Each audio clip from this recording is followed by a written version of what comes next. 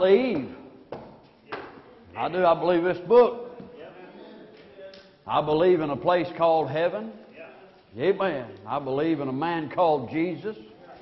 I believe in a place called Calvary, and I believe that He gave His life for me. His life for mine. Amen. I believe that. You say, well, you've been taught that. Well, I have been. That's right. I have been taught that. I was taught that as a boy, and I was taught that as a teenager. I was taught that as a young man. But once God saved my soul and I surrendered to the ministry, I began to study the Bible, and the Holy Spirit of God taught me. Even more important than a man teaching me or a Sunday school teacher or a preacher, I read in the Bible, and the sweet Holy Spirit of God taught me, amen, that these things are true and these things are accurate. And I believe that He is all that matters. When this thing is over, think about that for just a minute. When this thing's over, I mean, life is, what is your life? It is even a vapor that appears for a little while and then vanisheth away. Amen. And life don't last very long. Now, you young people think, my goodness, when I get as old as you are, Brother Robert, I'll be tired of living already. Well, you wait till you get my age and you'll want a whole lot more years to go. Amen. But life is short. It really is. And but eternity's a long time. So think about how you live your life here. Some people live their life like they're never going to stand before God, like there is no judgment, like this mentality that well, we're all God's children, the fatherhood of God, the brotherhood of man, we're all going to heaven when we die. That you had to be really, really bad not to go to heaven, and you can be mediocre if everybody likes you, you're going to heaven. You can be really, really bad and go to hell. That's what the world thinks. That's what the world thinks. But the world is wrong. Always has been. Amen. And the Bible's right and the world is wrong. And if me and you don't agree with the Bible, then we're wrong also. The Bible is always right. Luke chapter number 10. One thing. I want to preach about one thing this morning. Amen. One thing. One thing. One thing can change a life. One thing can destroy a life. One thing can destroy a marriage. One thing can destroy a home. Young people, listen to me real quick. Young people, if you're a young person in the building, if you're under 25 years old, I want you to listen real quickly, all right? Young people, if you're 26, you're middle age, all right? But under 25 and under, y'all listen real quick. One thing can ruin your life forever. One thing can ruin your life forever. Amen. Now, Christian, think about this for a minute. Saved person, think about this for a minute. One thing you do, one thing you say, one time coming into the house of God and greeting a visitor with an attitude, one thing can cause a person to reject God, reject church, reject religion, and reject the Bible and go to hell for all eternity. It's amazing what one thing can do. I heard a preacher say one time, we was on the golf course, and he said, if we're not careful, he said, we can say one thing on the golf course that'll take another preacher years to fix. Amen. You men that stand up here and give devotionals, one thing, say one thing wrong. Amen. It's amazing what one thing can do. It could do great things, couldn't it? One thing could do great things. One decision you make this morning could change your life, the lives of your family, and the lives of your children in this life and the next. One thing. One thing can ruin it. One thing. That's what I'm going to preach about this morning. One thing. All right, see how long it takes to preach on one thing. All right. Luke chapter number 10, we're going to pick up in verse number 38. Now it came to pass as they went that he entered into a certain village, and a certain woman named Martha received him into her house. And she had a sister called Mary, which also sat at Jesus' feet and heard his word. But Martha was cumbered about much serving, and came to him and said, Lord, dost thou not care that my sister hath left me to serve alone? Oh my goodness. Why is it that I have to do everything? Amen. That she hath served me alone. Amen. Tattletale. Bid her, therefore, that she help me. Why didn't she just ask Jesus to help? Lord, I got a pot roast ain't done yet. Could you speed that thing up a little bit? Lord, I got the bathroom there. You got all this company I wasn't expecting. The bathroom trash ain't been taken out. Toilets ain't been cleaned in 2 weeks. And makeup there. Lord, could you just clean the bathroom for me right quick? Could you do it? No, she wanted to tell on somebody. We call that busybody. Amen. Yeah, move on. We're going to be happy this morning. Jesus answered and said unto her, Martha, Martha. Can't you just hear the tone in His voice? It's hard to read. It's hard to read something and understand the emotion, right? When you text me, if you're mad, it just all sounds like love and roses to me. Brother Robert, we hate you. We hate your guts. We're never going to come back to church. We hope you die. We hope this. And I'm going, ha! I'm texting back, LOL. That's funny. I just read love into everything. And people text and say, oh, I didn't mean it that. That's why I don't like text. Because I'm short, boom, boom, boom, boom. I'd like to say short and sweet. But none of my texts, when I go back and read them, sound sweet. They all sound mad. And I don't mean them to be. I promise you, if I'm going to be hateful and mean to you, it's not going to be where you can save that and use it against me. Amen. It's going to be face to face. So it's your word against mine when you go tell everybody. I'm not going to give you ammunition, but I can just hear his tone is, Martha, Martha, thou art careful and troubled about many things, but one thing is needful. And Mary hath chosen that good part, which shall not be taken away from her. Let's pray. Lord, thank you, God, for loving us. Thank you, Lord, for the sweet music we've heard in here this morning, uplifting your holy name and bragging on Jesus and singing about heaven.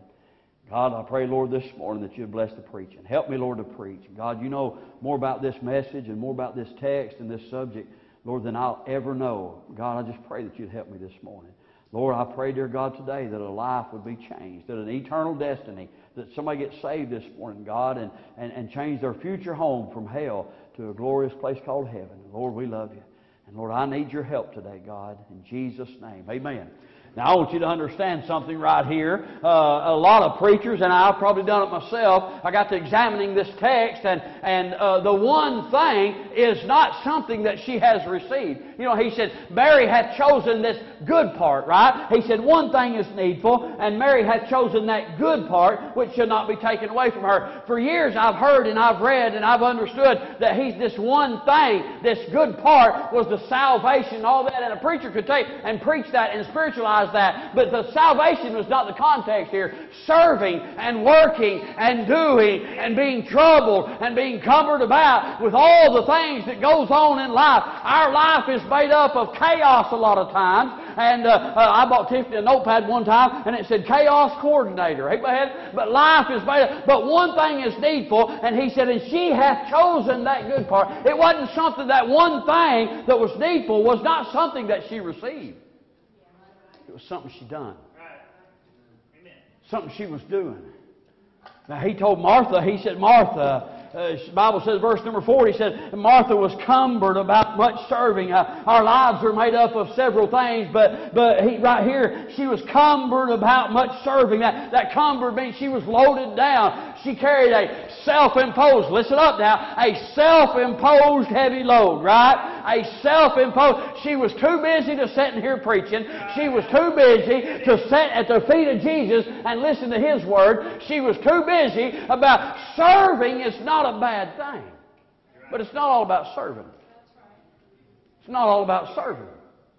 It's about one thing. He said one thing. Are y'all with me this morning? All right. Some of y'all act like you got in bed late, had to get up early, and had to sleep on the concrete block the whole time. Amen. All right. Just if y'all don't liven up a little bit, we're going to bring Victor in here. I'm going to get me a red suit, boy. It's going to be y'all. Amen. But it was what she was doing. But she was cumbered about. She had too much going on and didn't have time for God. Does that ring a bell? Hey, so I've been there. Sometimes I still get there. I get too much going on, and not bad things. I'm not out doing wickedly, but I'm working, trying to make a living and doing things, serving the Lord and all this kind of stuff. And I don't take the time. I don't stop and give God His time, because, Brother Justin, He is really all that matters. Hey, jobs come and jobs go. Money in, money out, this. And I know it takes money to live. and it takes money to survive. But brother and sister, it takes God to live. It takes God to survive. You'll dry up and die as a Christian if you don't feed your soul with the things of God. She's cumbered about. He said, you got too much going on, and all your service is not going to amount to anything. You don't ever get anything finished. You're cumbered, you're loaded down. And then he said, verse 41, and Jesus answered and said unto her, Martha, Martha, thou art careful and troubled about many things. Now that careful, what it means is you have too many things going on. The basic, it really means you got too much anxiety. Now, I didn't have time this morning to look up the statistics and all that kind of stuff. I will the next time I preach this. But there are more people on anxiety medicine today than ever. And a big part of it is, I understand, and I'm not, don't misunderstand me, I'm for medicine. Don't misunderstand me, I'm not. But I'm saying a lot of that is caused because we're cumbered.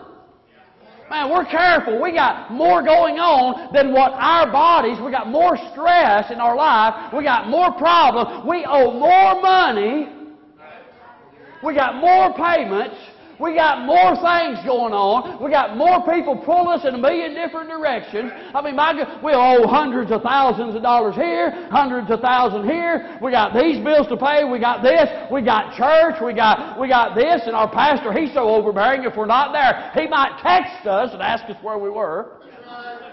I got Sunday, I got to fit my Sunday school lesson in somewhere. I got to squeeze. We ain't got time to really serve God, so what we'll do, we'll ease our own conscience. We'll slide in by our church every week. We're going to make God. We're going to make an hour for God now. We're going to slide in there and make an hour for God. We're too anxious. We got too much going on. We got this pull us this way, got this pull us this way, and we go to the doctor and we say, I went to the doctor. It's about a year ago or something like that, and I said, I can't breathe. I said, I can't breathe. I feel like all the time I'm going just to catch my breath, My doctor looked at me and said, anxiety.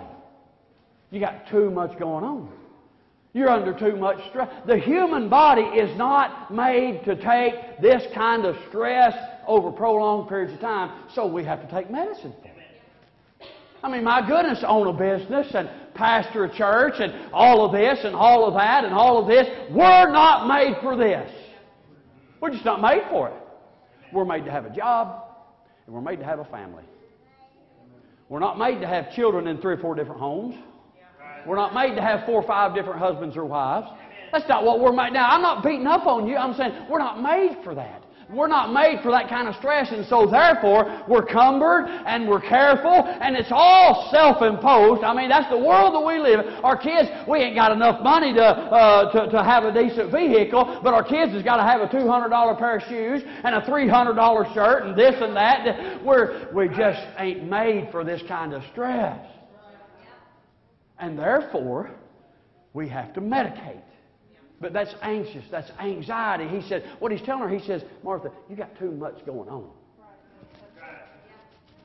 He's talking about real life here, people's home. You got too much going on. And we can all identify with that. Whether you're on medication or not, we can all identify that I'm busy. I got more going on than what I can do. I'm starting to wish there was 8 or 9 days in a week so I could get something done. If any of you men have been up there to look at my shop, Brother Noble, bless his heart, spoke the truth one day. He said, I will testify, before we started the building project, Brother Robert's, his shop was nice and organized and clean. You go in there now, it looks like several explosions happened. I don't have time. I got a 2018 Bass Tracker. This is probably a sin right here. I've had it on the lake one time this year. I got a nice camper up there. I've had it out one time this year. Why?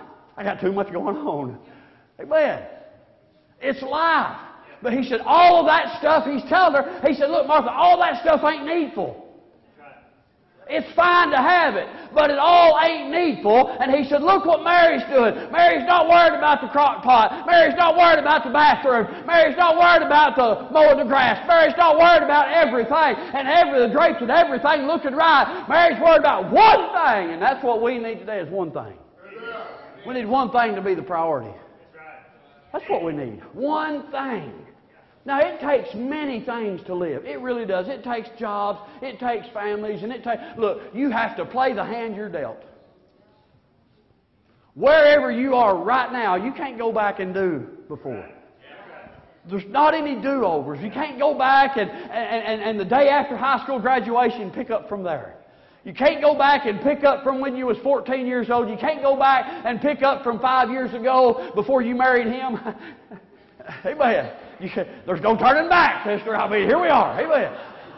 But that's where we are. You can't go back and relive your mistakes. But you can start right now and make a decision today. One thing. One thing's going to be the priority in my life. One thing's going to have the preeminence in my life. One thing. Hey, I'll preach a little bit this morning about one thing. He said you're cumbered, and he said you're careful, which means too anxious. He told her in verse 41, he said you're troubled. Some people come to church every Sunday, and they can't get nothing from God because they're troubled about Monday. They're troubled about bills. What's a mess when you can't come to church and just block everything out and hear from heaven because we're troubled about everything else. Troubled about this, troubled about that, troubled about one thing, troubled about last week, troubled about next week, troubled about this family, troubled about these people, troubled about everything. He said, it's too much, Martha. He said, one thing is needful, not one thing to receive, but one thing to do. She sat at the feet of Jesus and heard His Word.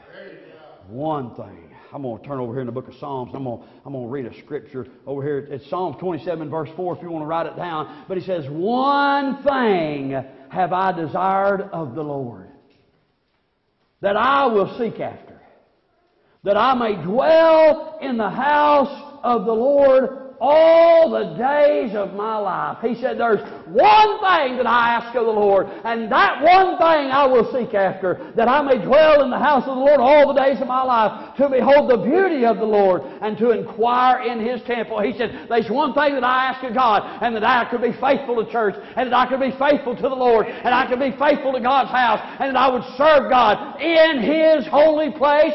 That's one thing that I ask of the Lord. Boy, praise the Lord.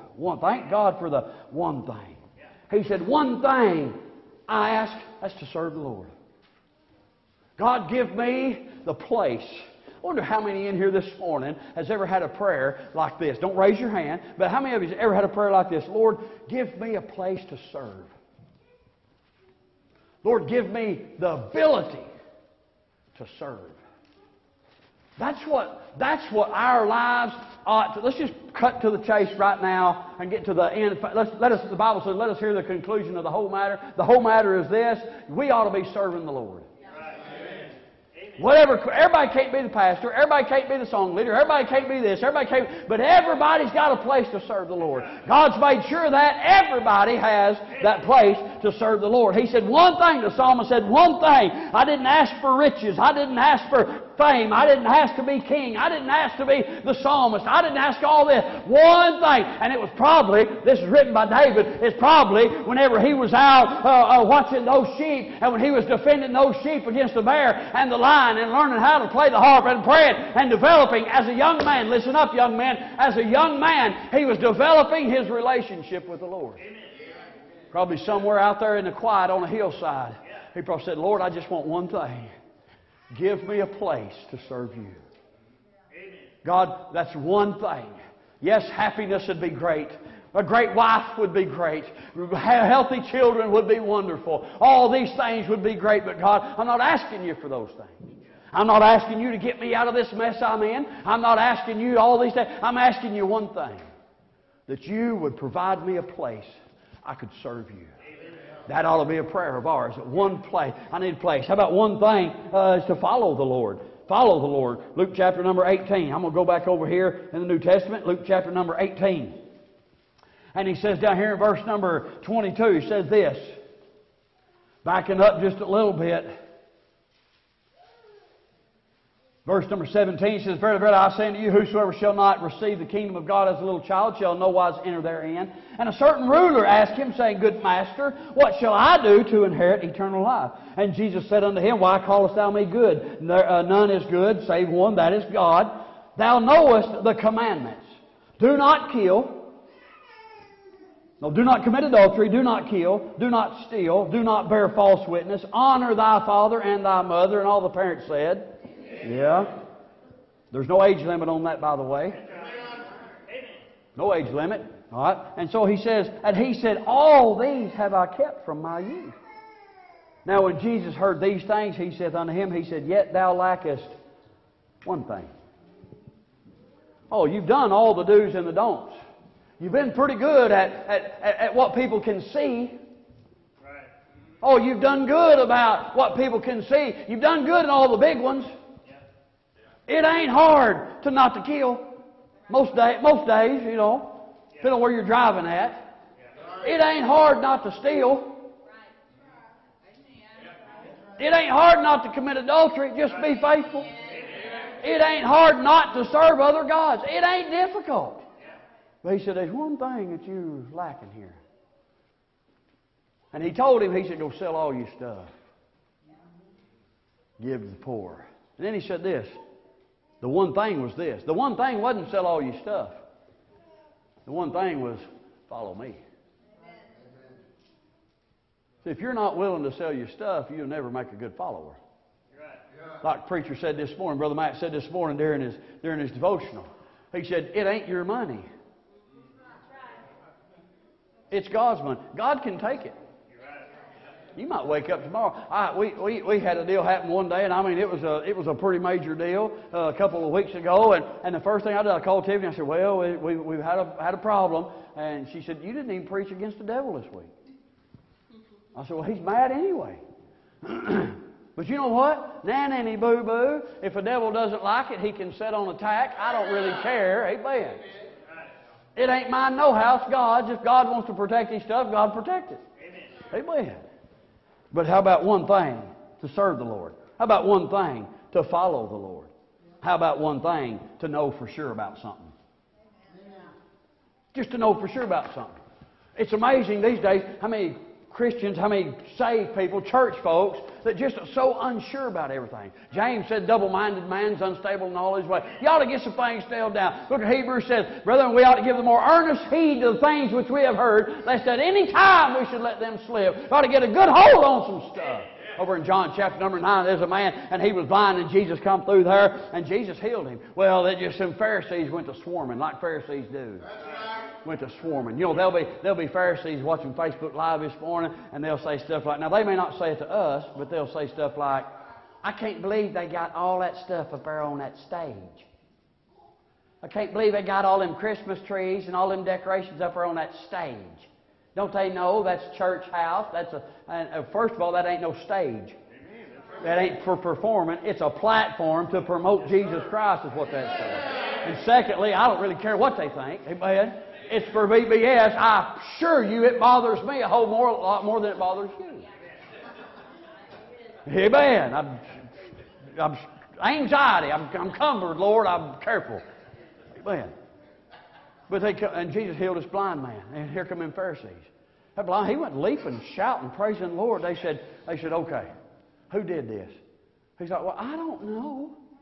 Some guy walked by, I didn't see him until he was done. He's gone before I really could see very good. You know, I don't know. This is in the original. He's like, I don't know. And they said, was it that sinner? He said, well, whether he's a sinner or not, I don't know. He said, but this one thing I know, I was blind, now I see. I see a lot of theological discussions in a lot of different forums on a lot of different places, and some of that stuff I look at and I go, I hear new phrases all the time. I heard a new phrase the other day, a cessation Baptist. I don't even know what that means. So don't ask us, I don't know. I really don't care what it means. And one person said, well, somebody put on a Facebook deal, you know, what kind of Baptist are you? And had on there Southern Baptist, Independent Baptist, Missionary Baptist, Free Will Baptist, General Baptist, all kind of stuff like that. Some of them I heard of, some of them I didn't. Well, I'm a historical Baptist. I ain't sure what that is neither, and I'm going to get a lot of flack over all that, but I don't know, and I really don't care. Amen. Huh? I'm a Baptist. Yeah, so you used to go to church. Yeah, we got a lot of historical Baptists. Amen. But I don't know about all that kind of stuff.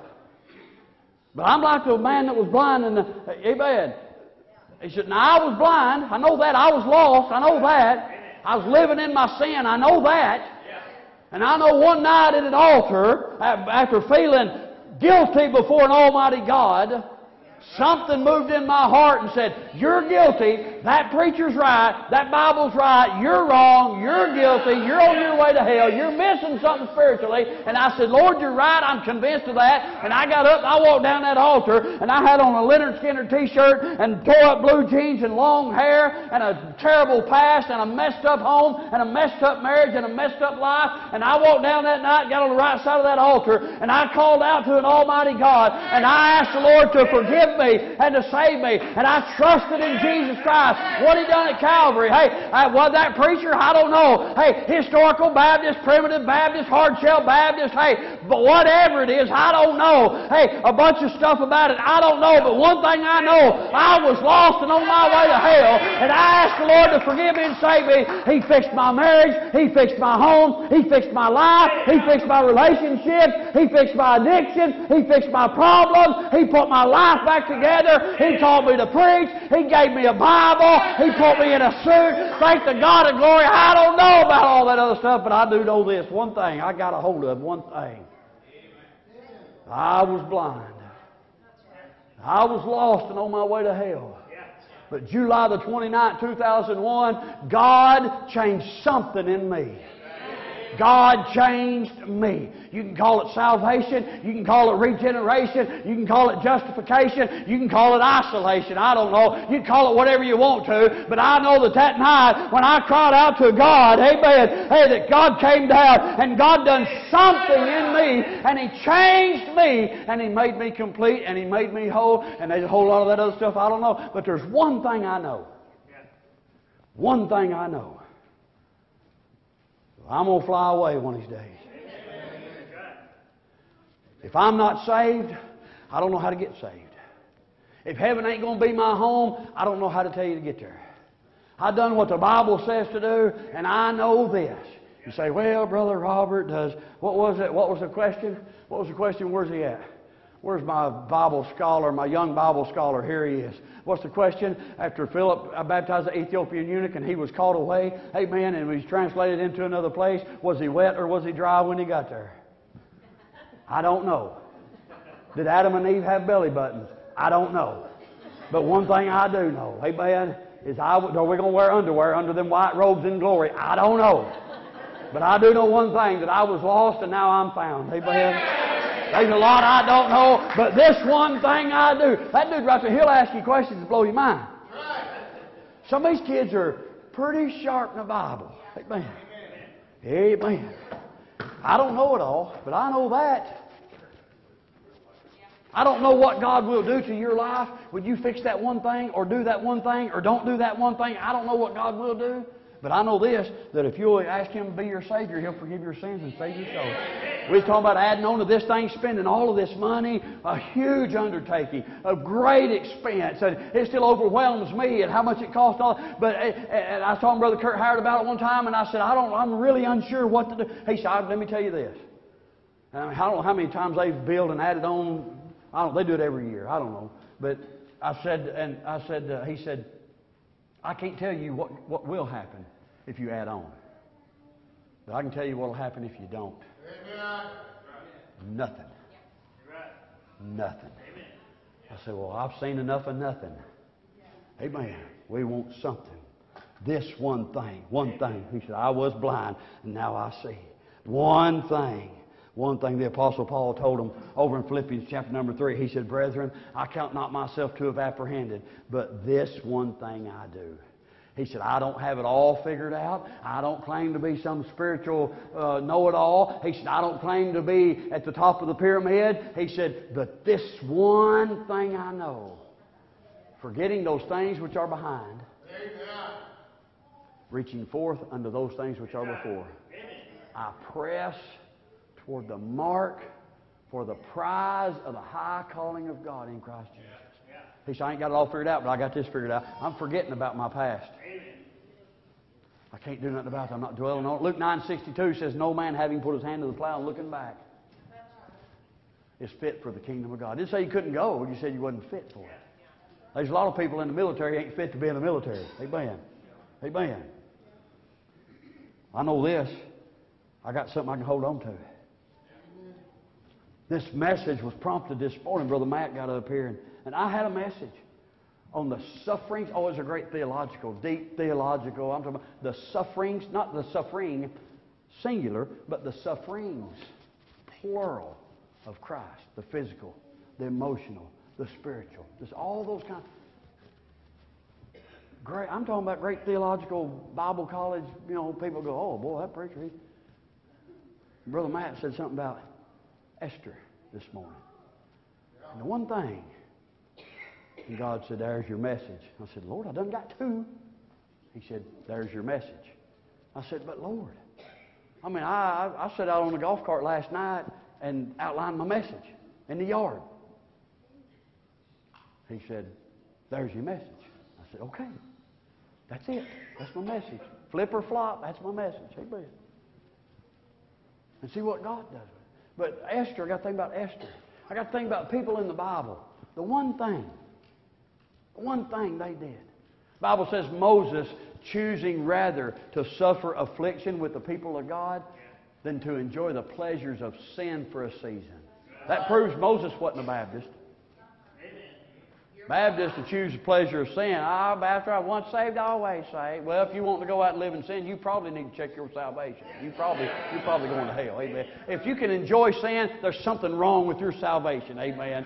We all sin. Brother Randy Bailey, he said, strange thing, once you get saved, you can't even enjoy sin no more. I said, that's right. It'll haunt you. It'll haunt you. Esther, or Moses, chose rather godliness. Whatever that cost him. Abraham chose to follow God. Made a difference for all of us. And what about Judas? Judas was such a good disciple that when Jesus said, one of you will betray me, everybody said, is it me? Is it me? Is it I? Lord, am I going to betray you? Judas was such a good church member. He was the treasurer, by the way. Amen. He was the treasurer, by the way. Amen.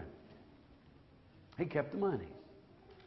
John said, who is it? John didn't say, is it I? John knew. He said, I'm not going to do something like that. Who is it? They couldn't even tell who it was. Now, if we had us a little meeting and I said, somebody in this church is going to betray me, I'll probably have somebody in mind. And you would probably know who. I don't. Maybe not. But one thing Judas done. One thing. One thing. Changed his life forever. Even the devil is convicted about sin. Judas was so convicted about it, he went out and hung himself. Thomas was a good apostle. He was a good one. Until one thing. He said, I don't believe it. And now we call him what? One thing. Peter did a great job. I mean, he was the only one that was going to pull out and he was going to kill for Christ. He pulled out that. I believe he was trying to cut Malchus's head off. I believe he was. Y'all know why he cut it, why he pulled out his knife, don't you? Because he didn't have a gun. Absolutely. Amen. If Peter had a gun, Jesus would have been pulling 9mm rounds out of Malchus. Amen. But he cut off his ear. I mean, but then what did he do? What's the one thing Peter is universally known for? Denying Christ. One thing. There's one thing God expects of you. There's one thing that you can do that might change things forever. Ruth did one thing, didn't she? And if you look at it, it don't look like it's a great big thing. She just stayed with her mother-in-law. She just made a decision. She said, no, your people's going to be my people. Your God's going to be my God. She's in the genealogy of Christ. One thing. One thing. I remember one thing a preacher said at a revival one night. Calls me to accept Christ as my Savior. One thing. One thing. Just one thing. Have you ever done one thing for God? Just one thing that you've done just for God. Without any benefit. Without expecting any return. Just one thing. All for God. Just a gift to God. One thing that God could bless. One thing to start doing. What's the one thing this morning that's on your mind? I know there's one thing that's on your mind that God wants you to do that you've been putting off for whatever reason it is. Maybe the reason is you don't feel like you're capable. Maybe the reason is you're scared. Maybe the reason is who knows what. But there's one thing. It could be salvation. It could be baptism. It could be church membership. It could be surrendering to ministry. It could be helping in. It could be a million different things. But one thing. Maybe there's one thing that God's been on you about stopping. Maybe there's one thing that's holding you back from being what you think other people are. One thing. That one sin that God's been convicting you about and I know where you are. Been there. Been there. I've dealt with stuff before, and every time I go to church, the preacher preaches about it, or somebody testifies about it, or there's a devotional about it, go to a revival, and the evangelist, and I'm sitting there going, okay, Lord, I get it. Give the invitation. I'm going to the altar. I'm talking to you about it. I get it. For a month, Lord, you've been on me about this. Every time I turn, I can go down the highway, pull up a Jack Hyles message, one I've heard 10 times, and he'd be preaching. All of a sudden, God changes it into what I've been dealing with. That's how God does. Okay, Lord, I'll do it. I'll get the one thing right. I'll do the one thing. I'll stop doing the one thing. One thing this morning. One decision.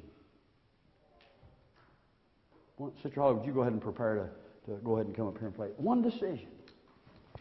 Now, we're not done yet. I'm just giving her some time to get through the mountains here. But one thing that might change your life, it might be the thing that changes someone else. That's right. It just might be. And it might seem like a small thing. But there are no small things with the Lord. There are no small things. That morning, that little boy, a real little boy, the Bible calls him a lad. A real little boy left home with a bucket lunch. That's right. And ended up out in the wilderness where there's 5,000 plus people. And Jesus used those 5 loaves and 2 fishes. Jesus used that. It's in the Bible. One thing. Just one little thing that might change someone forever. It might change your life forever. What is the one thing? Stand if you would this morning. The one thing. The one sacrifice that you know in your soul that it's all about God, because you're not going to make that up. Well, I don't know if it's me. I don't know if it's God. I promise you, if your flesh is apprehensive about it, it's the Lord. One thing. One move that needs to be made. One move. One step out to an altar. One thing that you need to clear up between you and God. Maybe one thing you need to clear up between your spouse. Maybe one thing you need to clear up with someone at church. One